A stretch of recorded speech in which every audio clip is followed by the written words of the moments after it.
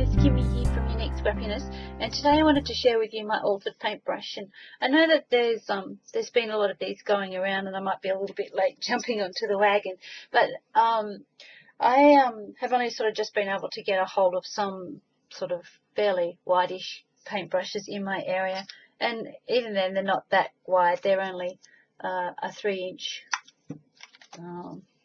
chip brush, it's called. What I liked about this one is the handle is raw. There's no hole in it, which was a bit of an advantage for me, and less work. I didn't have to sand it or do anything to paint it or anything like that. So what I've done with mine is I gave it a light coat of pink, and it is a Kaisercraft baby pink. Here's where I demoed it, and I actually then stamped with black Stays on ink onto some tissue paper, and then laid it up onto the brush. Sorry.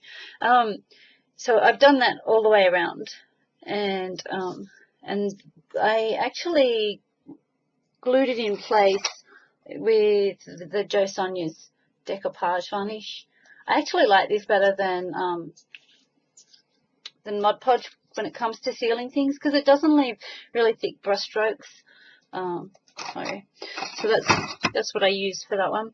I've used scraps on the base of the brush from the Kaisercraft Lake House collection. That's what I've been working with the last couple of days.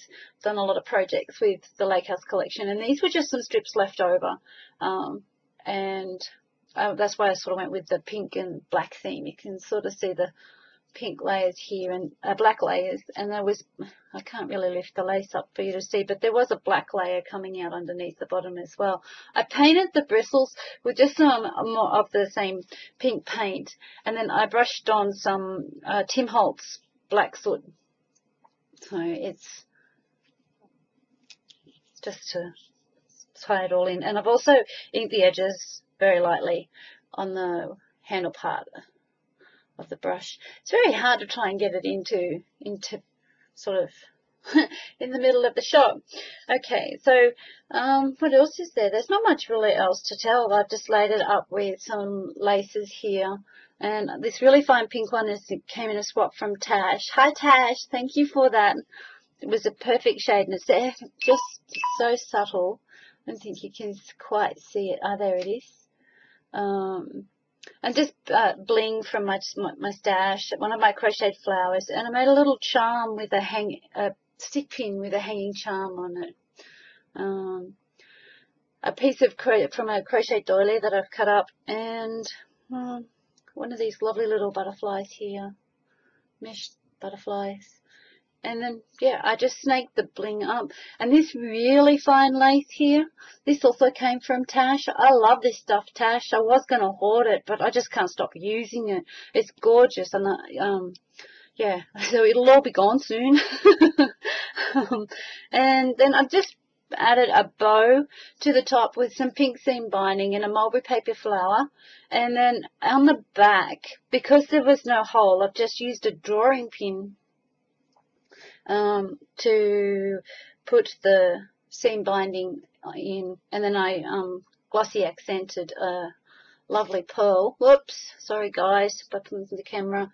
A lovely big pearl, flat back pearl, and these also came from Tash in a swap that we did just recently.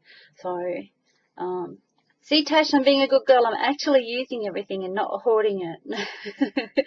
So, okay, guys, so there's my shabby chic paintbrush. I'm going to make a couple more. I have two more 3-inch brushes, and I have a couple of the 2-inch brushes. So, thanks. That's it. Thanks for watching, everyone. Hopefully, I haven't made you too sick. And I'll put some still shots at the end of the video of it as well. Okay, bye.